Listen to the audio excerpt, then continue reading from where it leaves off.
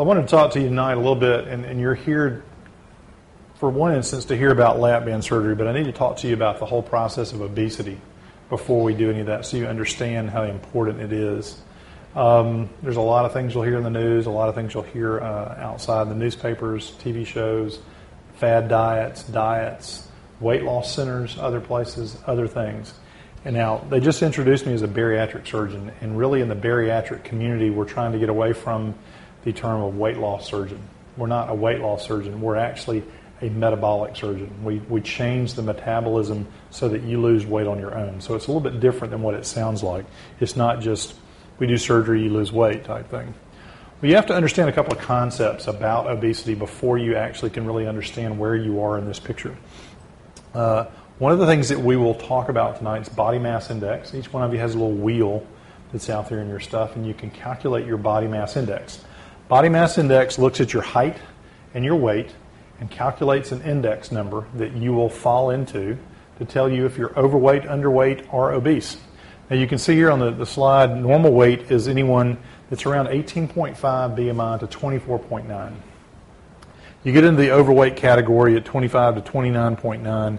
You go into what we consider obese. This is the definition of obesity in the United States, and it is the definition really of obesity across the world now, excuse me. What we really get into is where the major health problems are obviously evident is in the severe obesity here and the morbidly obese here. But you can see these crop up in this area here now, and I'll talk about a couple of things about qualifying for surgery and qualifying for certain plans, if you will, when you get into these areas here. But we used to think, golly, morbidly obesity is got to be where we stop. About 4 years ago to 5 years ago, we coined another phrase, the super morbidly obese, where you get into the BMIs of 55 or greater. And we see those every day. I can't tell you, we don't see just this area here or this area here. We see on under the spectrum on the other side here. Talking about qualification, we're going to use some of these numbers, so I'll use a good bit of that in my talk. So if you want to calculate yours, not to tell me, not to tell anybody or your friends, just so know where you are, because your risk of dying and everything goes higher and your costs go higher as you have this. Well, if you look at obesity in Georgia in general, we have the 22nd worst BMI in the country. Great, that means there's a few people below us, right? But if you break it up into counties, okay, in the metro areas up here in Atlanta, you have Augusta and things, Savannah over here, Columbus over here. But if you look in this area right through here, traditionally what we call the Bacon Belt, and you've heard the Bible Belt, well, this is the Bacon Belt. If you look down here, right around, this is Thomas County, right here in the orange. We're surrounded by 3 counties out of 4 that are in red. And these counties actually have obesity in the percentages of 31 to 38% of the population is morbidly obese. This is the problem. And so if you take some of our counties, we're actually heavier, if you just look at it on a county basis, than the heaviest state in the country, which is Mississippi. And so there's where our problem is, and this is where we get all of our health-associated problems here that we treat here at Archbold. Well, if you go back and look now and talk about obesity and how it has become on the forefront in the last 15, really the last 5 years, but really in the last 15 years. Now, I can remember probably in high school, I think one of my mother's friends had a gastric stapling operation. Didn't know what it was, didn't care at that point, didn't have any idea how it would affect my life. But that was an exception. That's the only person I think I ever heard of, really until I was in college, that had this type of operation done. But obesity has passed smoking as the greatest health risk, according to the last Surgeon General in the country. And it has, because of all the comorbid problems, which I'll talk about in just a little bit. On average, an obese individual lives 7 years less. Now let's think about the economics of life. If how many of you can tell me your earliest memories really before age 5? Or, really if you accomplished a lot of things before age 7 or 8. Those were your early years, and that's understandable. But what happens is we tend to die in our late years, our years that we want to enjoy. We have family, we have friends, we have grandchildren, we have other people we want to be with. We have other things that we want to do in life, and those are robbing our later years. So these are the more productive years, the years that we ultimately want, but we ultimately give up to our disease process called obesity. A severe obesity individual will live 10 years less than average. So you're talking on average right now for a normal weight person in the United States, the average life expectancy for a woman is around 76 years of age. You're talking about dying at age 66. And then you start talking about looking at retirement age. And if they're moving retirement age up, a lot of people aren't going to get to retirement age anymore before they're dying or becoming disabled from the disease and ultimately dying of their disability. Excuse me. Obesity has a number of comorbid problems, and I've already mentioned that word comorbid, if you will, that go along. These are processes that go along with obesity or other medical conditions. Diabetes, of course, being number one. This is where we kind of out-eat our body, if we will, and out-eat our pancreas's ability to produce insulin or use insulin, so we go on to develop type 2 diabetes. Of course, heart disease, but other things you don't think about. Hypertension, increased risk of cancer, especially breast cancer and colon cancer. Sleep apnea, which increases your risk of stroke by 30%. Reflux disease. Other things you don't think about is orthopedic issues. Capital Regional Health Plan down in Tallahassee 2 months ago, I think, or either 6 weeks ago, changed their plan. So anyone with a BMI over, I believe, 30 or maybe 32 is no longer qualified to have total knee or total hip replacement until they lose weight. Instantaneously, the orthopedic groups down in Tallahassee became the largest referrer to the Tallahassee, one of the Tallahassee obesity clinics, because they can't get anybody qualified for those surgeries anymore. Because health plans are starting to catch up with this. It costs half of what a total knee operation, one total knee operation costs to do this kind of surgery. One half of it. And you can go on and maybe not even need your total knee replacement. But it creates a significant financial burden on us as individuals, but also the healthcare system. And when you think of it as us, because the largest provider of healthcare in the United States is the U.S. government, and a lot of people who cannot work or et cetera go on to government-assisted medical care, it is putting the burden on every one of us and on the economy and causing us significant issues that we're dealing with right now in our society. Well, causes of obesity, everybody thinks it's just you're eating too much food. And that's not always the right way to look at it. Sure, there's increase in consumption, but really in refined foods. I was talking earlier with a couple of women in the front about the use of processed sugars and things and how it causes a real quick sugar surge, and what we feel in our brain is a dopamine surge, which causes us to feel happy, almost euphoric, almost like a drug. And all of a sudden that falls away and you get this low blood sugar, which you want to immediately crave more sugar. So it's a dependency on sugar. And another paper published last year in the Journal of Obesity Surgery showed that the leptin and ghrelin receptors, which are hormones in our brain that figure out satiety for us, were actually abnormal in a person who was obese that lost down to a normal weight, but they were abnormal for up to 2 years afterwards. So it's a significant problem. So when you lose the weight, you're not cured at that point. It is a chronic disease of obesity. Of course, decrease in activity, psychological issues, genetics play a part in it. You know, if you have someone that's larger in your family, your mother or father, you're more prone to be large in your own family. Psychological factors, of course, certain medications increase weight. There's actually chemotherapy drugs out now that actually cause you to gain weight as opposed to lose weight. Food cravings, of course. People have certain binges they go on to eat certain things. Well, the problem with diets, and of course we talked about those a few minutes before the program started, long-term diets all have similar results. This is proven in multiple different studies, but really only about 5 to 8% will have long-term success. And really, all honesty, it's only about 8% of people who can keep weight off for a period of 2 years or greater. Rapid weight loss from certain diets has not been shown to be long-term, and really A lot of people will rebound after that. If you lose a lot of weight on a rapid weight loss plan, you'll come back, and when you start to gain weight, you'll actually gain more.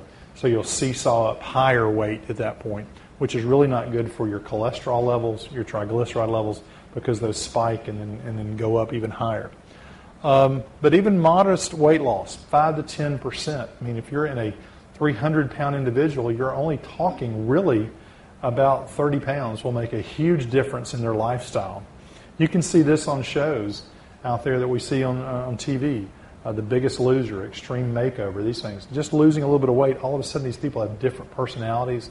Their health problems don't interfere with their daily activity as much, and they go on to start this cycle, if you will, that gets faster and faster as they lose more and more weight. They feel better and better and better. And then long-term maintenance programs have a much better success than no maintenance program. The problem is when you order some kind of special diet off the latest diet fad off the internet, the problem is that you pay for that for a certain period of time and then you have no maintenance afterwards unless you're going to pay for it for the rest of your life. So those are the maintenance programs that we talk about. Well, there's a couple different surgical options, if you will. One of those is, of course, the adjustable lap band, which we'll talk about a little bit here in a little while. There's gastric bypass, which is a more radical procedure where you actually bypass the stomach with the intestines, and it causes a new stomach to be formed, or what we call a neo-stomach. That's about 30 cc's. That's 6 teaspoonfuls. That's what we want you to have as far as a neo-gastric pouch. And then we bypass some distance of the intestines so you get an absorptive issue. So you can have electrolyte problems, you can have vitamin problems, these kind of things. So there's some problems with that option. One of the other newer operations is a laparoscopic gastric sleeve where we tubularize the stomach. We don't do any bypass procedure, but we tubularize the stomach so you want to take in less. But it also causes a dumping syndrome so that food's directed out of the stomach very quickly, causes a diarrhea, if you will, from a dumping syndrome where you dump carbohydrates that aren't completely digested out into the GI tract. They're not absorbed. They cause an osmotic diarrhea. And a lot of people with gastric bypass have this as well, but it causes you to basically want to shun away from carbohydrates. So people with gastric bypasses, that's why they lose weight very quickly, is that they do not like carbohydrates anymore. They can't stand the diarrhea associated with it, so they immediately stop eating them, and they lose a lot of their weight. Now the problem is, as they learn to eat around this over a few years, they wind up gaining a lot of their weight back. But sleeve operations are new. The whole premise of this is you want to cause stretch of the stomach at the top part up here, right up here. So if you can stretch the top part of the stomach, you suddenly feel full. All right, so you have to fill up the stomach the entire way. So here's my little stomach model. And if we have to fill up the stomach, from this part here all the way back to here, you see how much food it can take. And the stomach undergoes a relaxation process. So it's like a woman's purse. It can expand and keep everything in there. And it gets bigger and bigger and bigger over time. But if you somehow cause the top part of the stomach to stretch early on, you get feeling full. So that's what this gastric bypass does by creating a small pouch. That's what the sleeve operation does, is the stomach fills up very rapidly. And also what we do with the gastric band. Now, as far as complications, this is the first thing you should look at when you look at any operation, is whether I should have it done or what are the risks and benefits. So it's like a seesaw.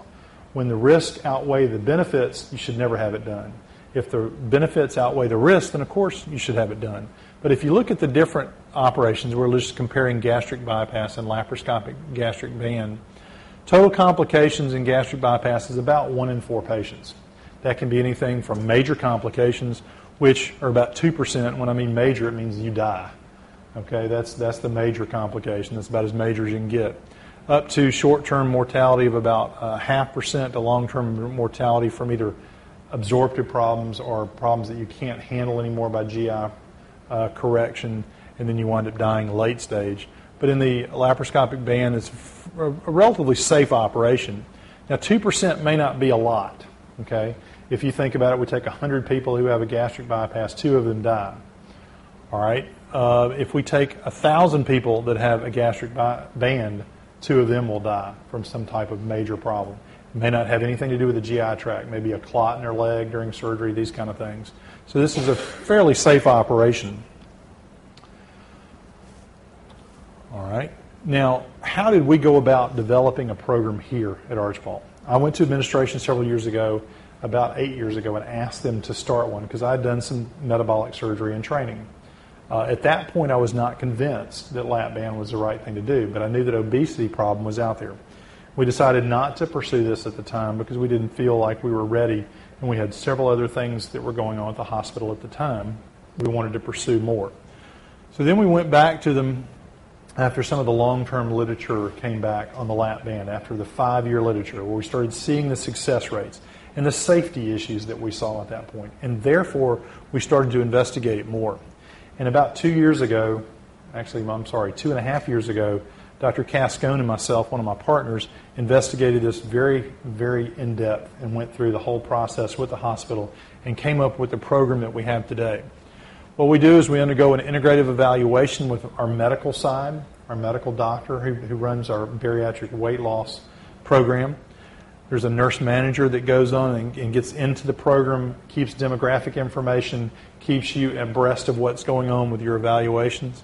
We undergo a nutritional evaluation and support with one of our dietitians who specifically is our bariatric dietitian. You have to undergo a psychological evaluation to see if there's any problems that are making you eat. Is there a psychological issue that we can take care of that will keep you from gaining weight? Are you having an eating disorder? These kind of things that we can adjust, and you have no real business being in an obesity program. You have some other problem that we can adjust and take care of. Then we look at emotional support. Do you have the support at home? Do you have friends and family that will hold you accountable? And you are in a group that can hold you responsible? Surgical intervention we do just with the lap band at this point.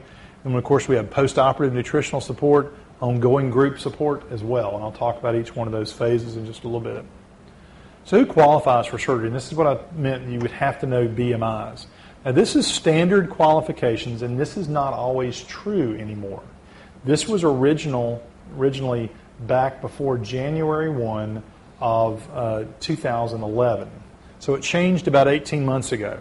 But currently, most rules will tell you, and most insurance companies will tell you, if you have a BMI of at least 40, okay, remember that normal weight is less than 24.9, so you're around 100 pounds overweight, then you qualify. If you have a BMI of at least 35 and you have one comorbid problem, do you have knee problems or osteoarthritis? Do you have reflux, sleep apnea, hypertension, diabetes, heart disease? Any of these things will qualify as a comorbid condition and will lower the threshold down to 35. Actually, the FDA indications for this operation, as the government sees fit, is you can qualify immediately for a BMI of 35, and if you have a BMI of 30 and have one of these comorbid problems. So it's actually lower down because this is the only thing, surgery, that has shown very successful weight loss long-term without health problems. And then qualifications vary again with each individual insurance company. You must be at least 21 years of old for our program. The actual FDA indications, you can use a lap band in someone down to the age of 15. It's the only thing that's been shown to also cause adolescent weight loss and keep this off for a long period of time. And then you must be prepared to attend regular follow-up sessions and make some lifestyle changes. This is a lifestyle change. This is not, I'm going in and having a drive-by surgery and I'm going to lose weight and I'm going to be beautiful afterwards. It is a complete change in your habits, complete change in even some of your friends. It is a complete change overall. And we have to look at things like this. And it's very difficult and long-term how we look at things. Things you can't even imagine. I've had an obese patient become really almost, she's no longer obese, she's only overweight according to the scales, but she looks tremendously well. She looks very different. And this caused some significant marital issues now with her husband, because her husband is normal size. He doesn't like her being normal size because he knows that other people are probably looking at her, and so that it causes a lot of issues. You never realize these until you start to uncover and peel back the layers of the onion that's called the disease of obesity. It's a significant problem. We're going to make you come. If you get into our program, You're going to follow up with one of the doctors at least almost every month. You're going to follow up, and you're required to come to our support groups. This is not Alcoholics Anonymous. This is Carbohydrate Anonymous. Okay, we're coming because most people are addicted simply to carbohydrates, in about 90% of the cases that we find. So what do? We have a free screening by one of our nurses, our nurse manager, to see if you're appropriate and eligible to get into our program. This doesn't even include the lap band program. This is just our obesity program, if there's other things that we can help you with. There are more people in our medical side of our obesity program than there are in our surgical side of obesity. We're not trying to do just surgery here. Initial medical evaluation, that's done by Dr. Mansberger, our medical side, who is a former surgeon. He knows what we need as far as surgical indications and what we're looking at, but he's doing the medical side of this. Psychological evaluation by one of our psychologists or psychiatrists. They do a very extensive evaluation. They look at food choices. They look at your eating habits. They look at, do you have any type of underlying problem? Do you have any hidden issues, such as binge eating and purging, these kind of things? Final medical clearance, and ultimately go into a surgical consultation with either Dr. Cascone or I, and then a dietitian visit, which will basically get into how to eat after the band, what you're going to go through with the band if you have the band, and what you have to do beforehand. We have a preoperative diet that has to do with shrinking the liver so we can actually do the surgery immediately, and there's a lot of things that we'll talk about there as well. Well, what you do, and I already mentioned this diet, is a low-carbohydrate diet 2 weeks prior to surgery. I mentioned to you the amount of carbohydrates in a banana. Someone was talking to me before the program started.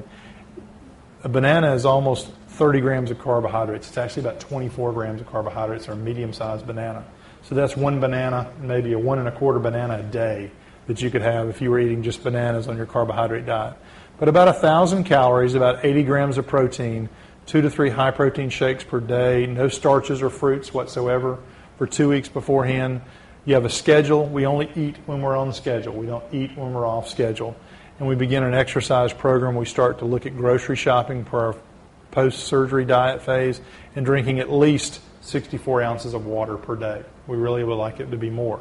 What this does is shrink the liver of carbohydrates and fats immediately, and the liver can actually shrink, and we've got CT scans to prove this, about 50% of its size in just 2 weeks. So you'll lose somewhere between around 5 pounds and up to 20 pounds within these 2 weeks that you're on this special diet. It's not sustainable for a long period of time trying to eat 1,000 calories, because this is pure willpower and knowing that the surgery is very important. Because if we do the surgery and your liver is not applicable to the surgery, we have to stop. And so now we've stopped the surgery before we've ever done anything. We have done this before, and we will do it again, I'm sure, when people don't believe us in what we talk about as far as the liver is very important. So usually when a patient wakes up in surgery after the lap band, they don't ask us about the surgery. They ask us how was their liver. Because at that point, if they say it was good, they know they had the surgery at that point. All right, so what we typically do with an obese patient is make around 4 to 5 incisions, sometimes 6. These are here. Usually we do almost a straight across approach now. Instead of the 5 you see here, we do 4 across the abdomen and 1 small one. We've moved this one up here to the top part of the right rib cage. We do it on a camera type operation. It's a laparoscopic. We immediately close you, and you typically stay with us overnight. This is the lap band position. Now this is the esophagus as it goes through the diaphragm. A lot of people will have a hiatal hernia because of reflux. If they have reflux symptoms, we'll go ahead and do a hiatal hernia repair as well. So immediately your reflux should be cured after the surgery. We put on the band and we form this neogastric pouch here, about a 30 cc pouch. We take a couple of sutures to placate the stomach or suture the stomach over it so the band will not slip or go anywhere. That's one of the complications is a band slippage. And through years of experience with the band surgeons in the country, they've come up with these sutures here to hold the band in place. At that point, and we'll show you a little video real quick.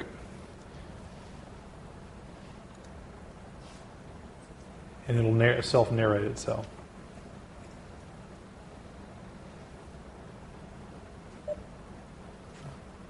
I thought, well, I will do it myself. The band is an omni-inflation band, which means that it inflates all these little pillows that you see here. They're all connected through a port. The port is accessed with a special needle, a non-core needle, so you cannot do this with a standard needle on the street. It has to be a special needle or you'll ruin the band. The band comes in 2 sizes. It has these little pillows here again that are a special type of plastic that actually will not damage the stomach. And when they inflate uniformly all the way around for closing off the esophagus. And so it's 360-degree omniform inflation, which causes a smooth reduction in the stomach size to form this pouch. Now we can check this in pressure in the office. We can inflate it to a certain amount. We know everybody's kind of good zone, if you will, where they do the best on each one of these. Now, once we inflate it, again, this is 2 different sizes, and that has to do with certain size men really get a larger band because their stomach's bigger, and it would take us longer to get to their good zone, if you will. So when we put the band in, you see the big stomach here. We slip the band around the stomach through a minimal dissection area. It requires a little bit of dissection. It's not always this clean inside. We form the little neogastric pouch, and you will feel a little bit of restriction immediately after surgery. It's like you'd had a reflux operation. We put in the port, and we implant it in the skin and the stomach so we can feel it. And that's where we inject through. Now, we start to inject usually about 4 to 6 weeks after surgery, slowly taking you up.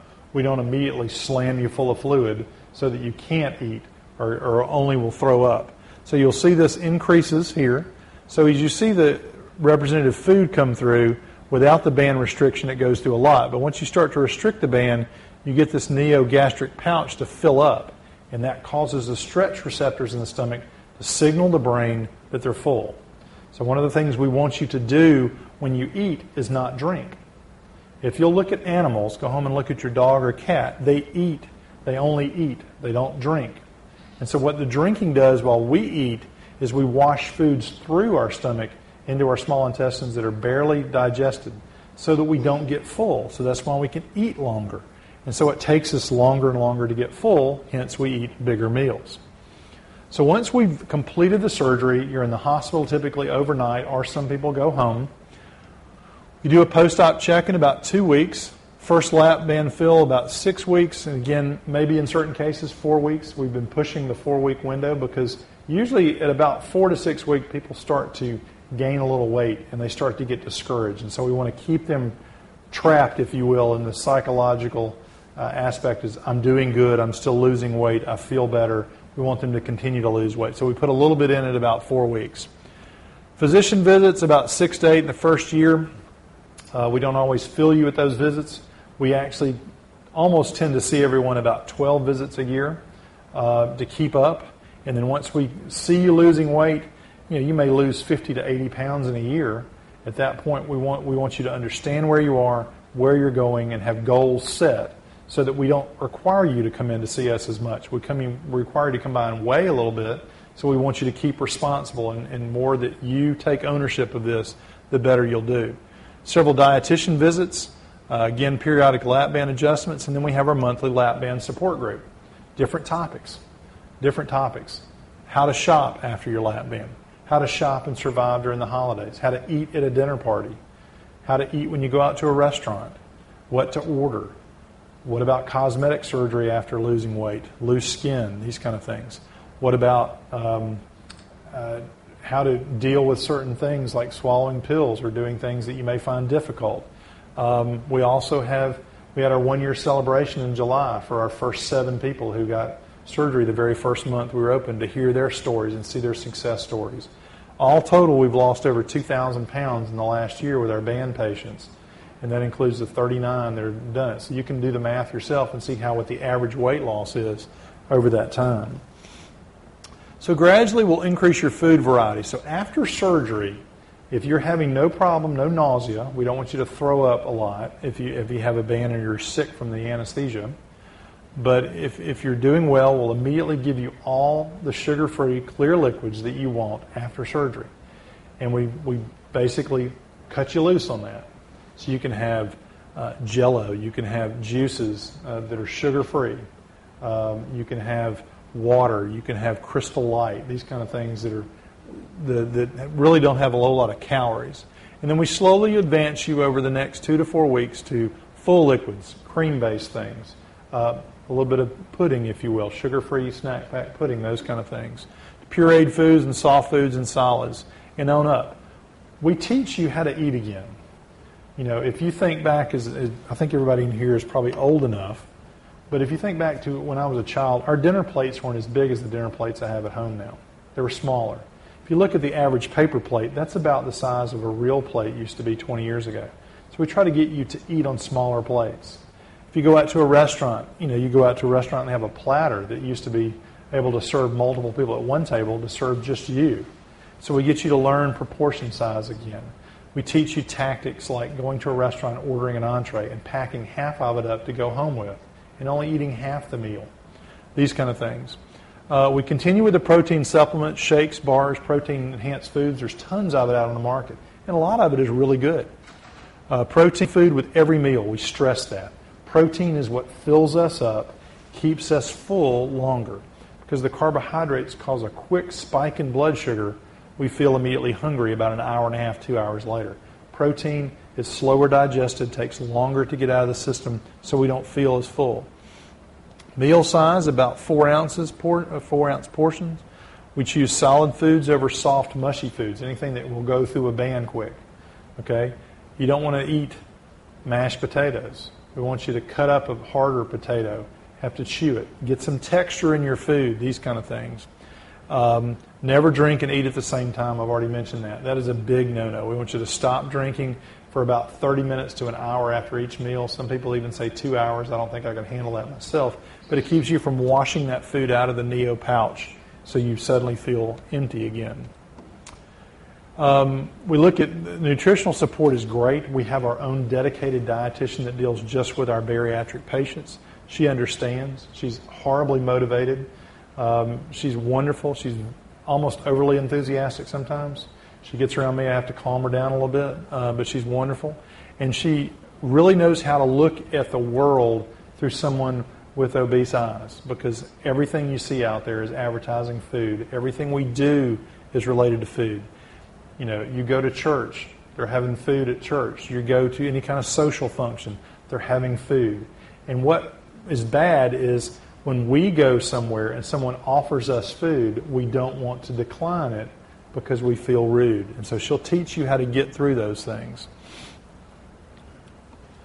We have an exercise program with the YMCA that we have 2 classes per week with a YMCA instructor, 1 day a week at gym access. This is free to all the lap band patients for 6 weeks after they start for recovery.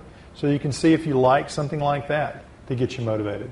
We're trying to contact other areas in Thomasville, such as other fitness groups, to see if they would let discount or short-term memberships so people can try out their facilities, see if they like it, get involved in a program. They're more likely to stay involved in that program at that point. We have an integrative medicine YMCA program for flexible times. It'll show you how to work the exercise equipment. It uses one of the physical therapists from integrative medicine, where our medical side of our program is located. And then 3 to 4 weeks is paid by insurance, and then an option to join ultimately the Y, oftentimes, if you have that insurance option with you. So we really provide a comprehensive program for a complex problem. It's not as easy as just pushing away from the table, or anybody could do it if you had a little bit of willpower. We all meet about every 2 to 4 weeks to discuss patients. We keep track of people. We know who's telling us stories. We know who's canceling their appointments. They had a sudden meeting at the office. They may have gained a couple of pounds that week. They don't want to face us. We understand these problems. We deal with this constantly because several of us involved in the program have dealt with this our own lifetimes. We have been heavy and we've ultimately lost weight. We want to look at a long-term maintenance program with you. We're going to change your lifestyle, and you're going to begin to hate us, if you will, because you're going to see us so much. We'll cheer you through your successes, and we'll also tell you this isn't right. You knew what you did when you got into this. You wanted to do this. Re-inspect your goals, look deep inside yourself, and ultimately go back and win a greater success. Really effective. I just want to talk about the lap band itself. This is some new data. If you look at about 50% of the patients lose more than 50% of their excess weight. So if you have you're 100 pounds overweight, we can at least get you to lose 50 pounds of that and keep it off for a long period of time. This is up to 24 months, if you will, and this is the percentage weight loss. At about 50% of their excess weight, at about 18 to 24 months, they'll be gone. We want you to lose about a pound and a half a week. We don't want you to lose too much more. The radical things you see on TV are problems. Everybody's seen Biggest Loser before. It's wonderful. I even know one of the contestants myself personally. Wonderful people. They've had life-changing experiences. But everybody's not afforded what they have. They have 24-hour doctors you never see on the TV screen. I was at a lap band meeting in Texas and ran into the entire show and recognized a couple of the contestants. They didn't want me to talk. They didn't want to talk to us. We got pictures of us with them. And they were fixing to run a 5K the next day, but they were about 6 weeks ahead of where they are in the show. And so they didn't want anybody to take pictures and get them out on the internet of them.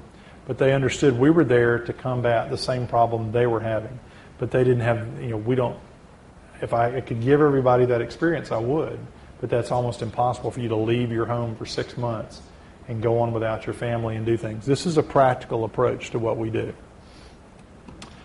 As far as resolution of comorbidities, 78% of people off hypertensives. 92% decreased or off all their diabetes medications. I have one of my best success stories in the last year. Is now no longer technically obese. There's a code that I have to use for obesity, and she is no longer obese.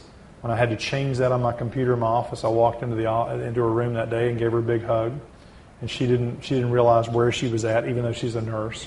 And she was on 5 different diabetic medications, including an insulin pump. She's now off all of her medications except for one, and she's one of our best success stories about diabetes. Sleep apnea, about 95% cure rate, or at least reduction in their usage of extra equipment. One of my great success stories is diagnosed with sleep apnea 6 months before her surgery, had to dial up the pressure on her CPAP machine, which she sleeps at night. She's now down to lower than what she started, and hopefully will come off that machine within the next 6 months. Gastroesophageal reflux disease, 75% cure rate. Really, in all honesty, almost 100% cure rate. Almost everybody's off their medications for this, but they still have an occasional reflux sensation. And sometimes this means that the band is too tight, too, if they have repeated reflux issues. Be happy to entertain some questions, but before I do, I wanted to give you all a chance to look at the model. If y'all want to take this and pass it around, I'll be happy to let you do that.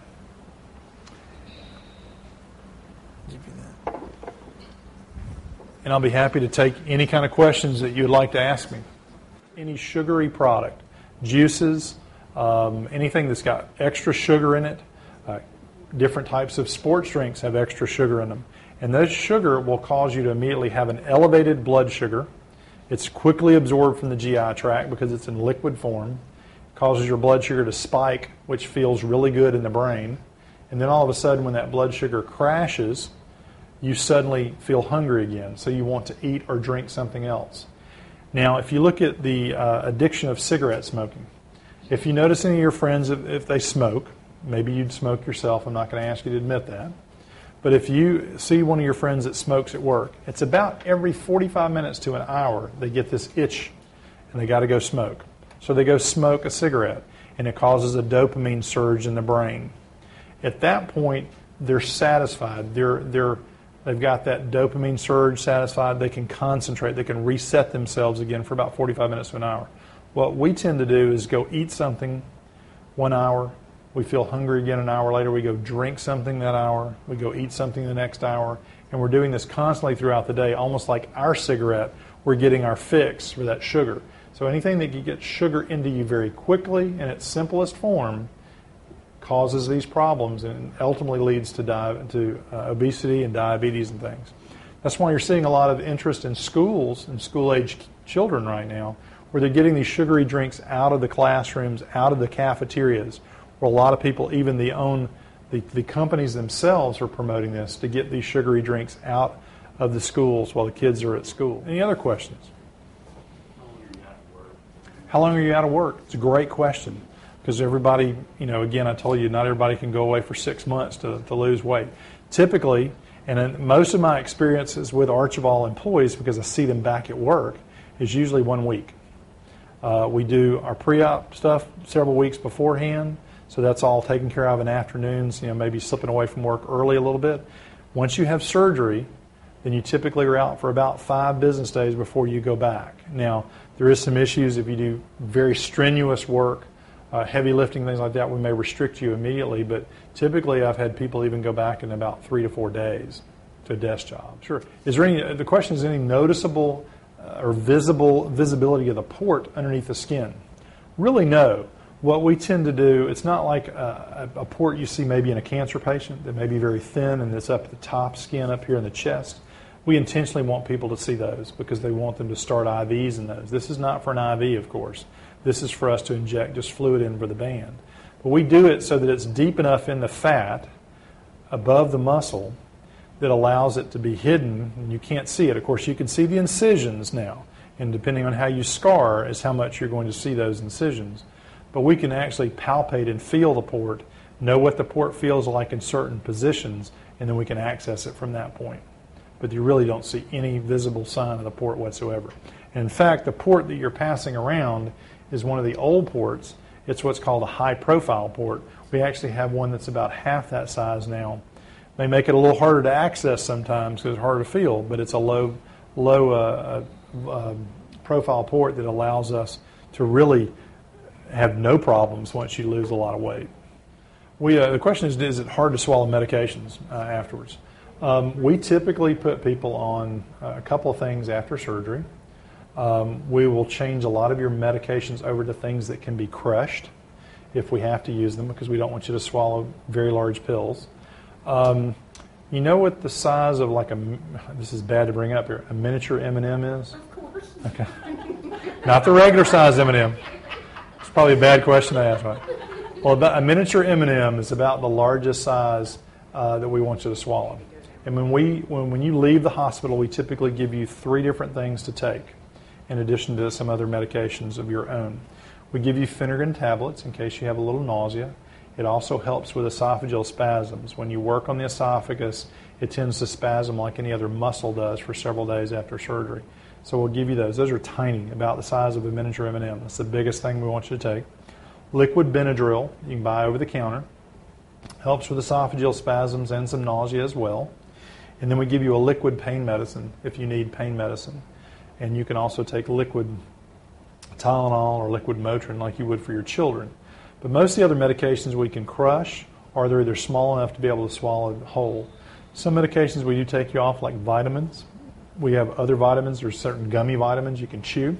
There's certain liquid vitamins if we need to go that route. There's other vitamins that are very specifically made for lap band patients or gastric bypass patients that are very small, that are very concentrated, and you can ultimately use those as well. So we'll work around each one of your medications. Now, a lot of medications you may be suddenly coming off very quickly, so we don't want to change too many things because we're going to try to get you off those medications as fast as we possibly can.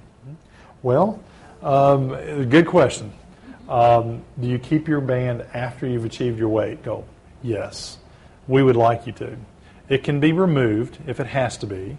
That's one of the advantages of this operation, is it's totally reversible.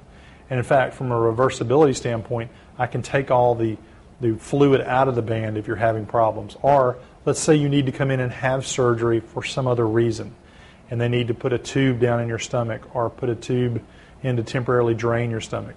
We can take all the fluid out of the band, allow them to put that tube in there, then when you're done and back to normal from that operation, we can immediately refill the band back to normal. One of the advantages of the band is there's about, if I remember correctly, I wanted to say 600, I think, known pregnancies with a lap band, maybe even more these days. That was several years ago. In fact, I know of one person in southwest Georgia who has a lap band that's had 2 successful pregnancies after lap band. In fact, a paper was published 2 years ago with a condition called polycystic ovary syndrome that has hormonal issues because of cysts on the ovaries. The only way 100% of the people in the study became pregnant was with a lap band or with an obesity operation that lost a lot of weight, because the weight is part of the issue. With extra fat, it causes peripheral estrogen production, which can cause interference with your own hormones and ultimately lead you to be infertile. And so that's where they were having this. They were using this as a solution to the infertility associated with some of these hormonal issues. So I know of, again, this one particular person I've actually operated on when they had their band for something else. And they've done fine. They've had their band refilled after surgery, losing weight again after their latest pregnancy, which is about a year ago. So we do ask you to keep it. We don't want you to suddenly go back to old habits, which a lot of people can do. How long do you have to avoid walking and just some basic exercise? As soon as I can kick you out of bed.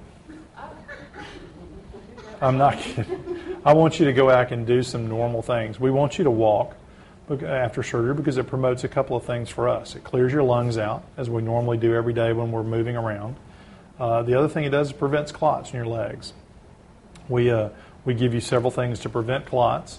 We also give you some little cute stockings to wear. We want you to wear those for a minimum of 48 to 72 hours after the surgery. So we'll do several things to help you out in that respect. But that's one of the things that we fear from being sedentary is clots in the legs, those breaking off and going to the lungs. That's how, believe it or not, most of the lap band people that I've heard that have had deaths associated with their programs, most of them have been from pulmonary emboli. And it's a big problem we deal with every single day. And so we were very, very conscious of that problem, and we're going to beat on you about that. So we do want you to move around very quickly. Now, as far as going running or doing some other things, it's going to take you a little while to build up to that, but we would like you to go out and walking. In fact, the quicker you can develop an exercise regimen, and hopefully you've already developed it before surgery, then you will continue that after surgery. We're not trying to reinvent the wheel right after surgery. So.